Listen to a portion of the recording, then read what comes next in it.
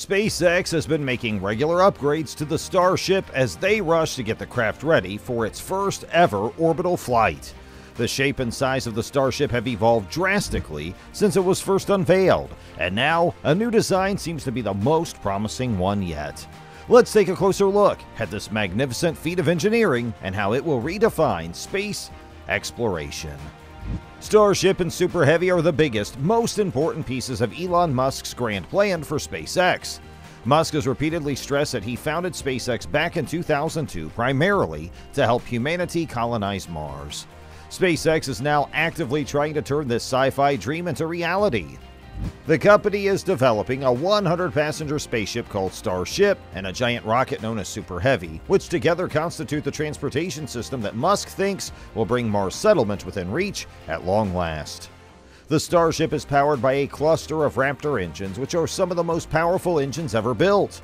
The engines use a combination of liquid methane and liquid oxygen as the propellant, which provides a high-performance and reliable source of propulsion.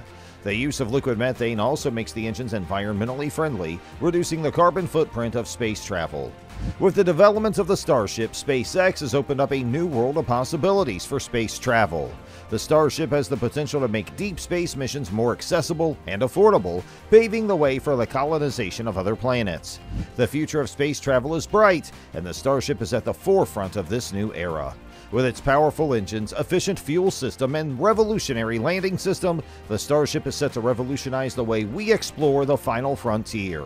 Whether it's a mission to the Moon, Mars, or beyond, the Starship is ready to take us there. Over the last few months, SpaceX has made several incredible upgrades to the Starship as it inches closer to an orbital test flight. Perhaps the most important update was to the Raptor engines. The company makes regular upgrades to the engine to improve its efficiency and reusability.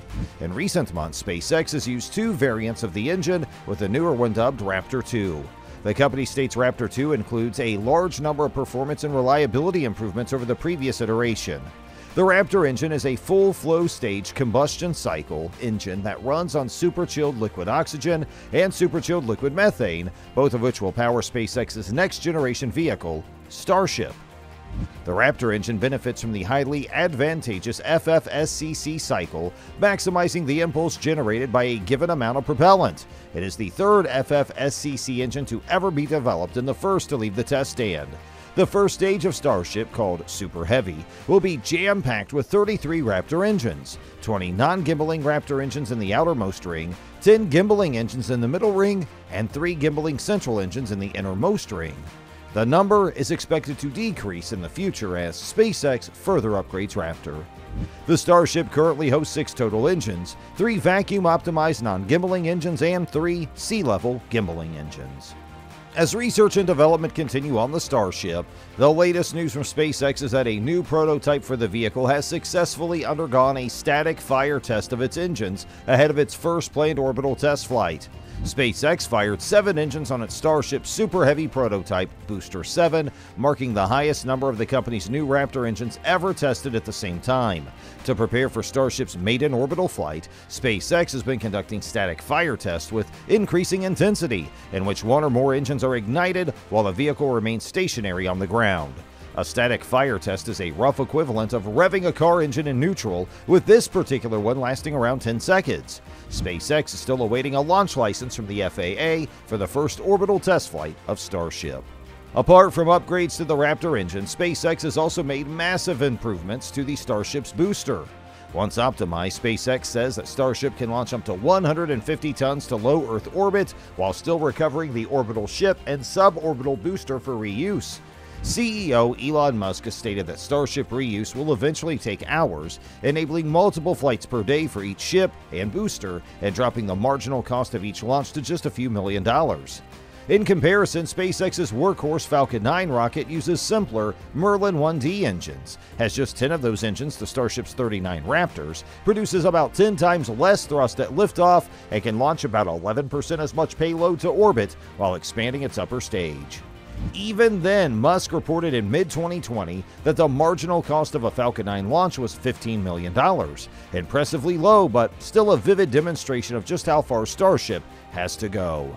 Simply ensuring that Starship can reach orbit at all is a major challenge. Successfully recovering Starship and Super Heavy after the fact may be an even bigger challenge and cannot be fully demonstrated until the rocket can consistently reach orbit. SpaceX won't be able to reuse Starship until it can consistently recover ships and boosters from orbital launches. And there's no guarantee that early prototypes will be reusable, even if they're recovered. Until reusability is demonstrated, every Starship upper stage will be functionally expendable whether or not Elon Musk wants it to be. Musk likely means that SpaceX may or may not decide to develop a Starship upper stage custom-built for expendable missions. Such a stage would likely take Starship, remove everything extraneous, and reduce its mass as much as possible. Musk has proposed something similar before, noting that SpaceX could develop a lightened version of Starship with no heat shield or fins or legs for expendable interplanetary launches. Further to the contrary, SpaceX's Starbase factory is already building multiple intentionally expendable Starships. Ship 26 and Ship 27 feature no thermal protection, have no heat shield tiles, and will not be fitted with flaps, making them impossible to recover or reuse. More likely than not, they will be used to test other crucial Starship technologies like orbital refilling and cryogenic fluid management. Meanwhile, SpaceX's multi-billion-dollar contract to use Starship to return NASA astronauts to the Moon revolves around a depot ship variant that will store propellant in orbit and cannot return to Earth. The first few Starship moon landers may also be functionally expendable and only used for one astronaut landing apiece. In short, SpaceX already has extensive plans to build variants of Starship that are either fully expendable or can only be reused in orbit. In early 2023, SpaceX revealed that an expendable version of the rocket will be able to launch up to 250 metric tons to low Earth orbit in a single launch. Saturn V, the next most capable expendable rocket, could launch up to 118 tons to LEO and cost $1 to $2 billion per launch. SpaceX publicly advertising the expendable performance of Starship unsurprisingly confirms that the company is considering all the capabilities its new launch system will offer. And Starship's expendable capabilities are significant. Constructed piece by piece over dozens of launches, the International Space Station weighs about 420 tons. Two expendable Starships could launch more usable mass to low Earth orbit. Truly revolutionary if SpaceX can make Starship launches frequent and routine. As the Starship edges ever closer to the orbital test, SpaceX has just conducted its most ambitious and powerful test to date with its Starship Mars rocket. The company ignited 33 Raptor engines on Booster 7, a prototype of Starship's first-stage Super Heavy rocket, during a static fire test at Starbase, the company's South Texas facility. Static fires are common pre-flight trials in which a rocket's engines are briefly ignited while the vehicle stays anchored to the ground. And SpaceX is gearing up for a flight with Starship, the program's first orbital test mission, which apparently will involve Booster 7 and an upper-stage prototype known as Ship 24. That landmark flight could launch before the end of the year. This static fire could be a big step toward the orbital liftoff. It doubled the previous highest number of Raptor engines that SpaceX had ignited during a Starship engine test. But there's still considerable work to do to demonstrate Booster 7's flight readiness. The vehicle boasts a whopping 33 Raptors. SpaceX is developing Starship to take people and cargo to the Moon and Mars, as well as perform a variety of other spaceflight tasks. Starship prototypes have flown a handful of test flights to date, but none of them have gotten higher than about 6 miles in the sky, and none of them have involved a super heavy vehicle. SpaceX had already linked a number of customers to Starship, including some private customers that have also signed up to ride Starship on missions around the Moon. Billionaire Yusaku Maezawa booked an entire flight, for example, and space tourism pioneer Dennis Tito and his wife Akiko bought 2 seats on a different mission. While space tourism is expected to be a big part of the Starship's future, the craft is needed for several groundbreaking scientific missions. The first of these is the Artemis mission, which aims to land humans on the Moon for the first time since the conclusion of the Apollo program. The plan is to accomplish this by the end of the decade. After a successful splashdown of the Orion spacecraft in the Pacific Ocean, NASA Administrator and former Senator Bill Nelson shared that his agency plans to go to Mars by the end of 2030. Senator Nelson struck an upbeat tone after NASA had a great Artemis 1 mission, and the remarks were made during a post-splashdown press conference in which he also shared details for SpaceX's Starship lunar lander. The event was attended by several agency officials, including Michael Serafin, NASA's Artemis I mission manager, who shared his final thoughts on Orion's performance as it entered the Earth at breakneck speeds for a successful landing. Throughout its journey to the moon and back, Orion performed better than NASA engineers had initially expected. The spacecraft's power generation, done through solar panels, generated more power than expected. As part of the mission, NASA added additional test objectives to stress the vehicle and learn more about its performance for future missions.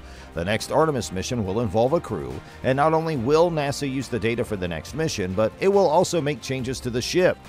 Administrator Nelson also shared crucial details about SpaceX's Starship lunar lander. This is currently the only vehicle that has been chosen by NASA to land humans on the moon as part of the Artemis program. He announced that SpaceX plans to do an uncrewed landing in 2023 and then do the crewed landing in late 2024. While delays are possible due to the Starship being a brand new concept, all signs point towards the craft being ready in time.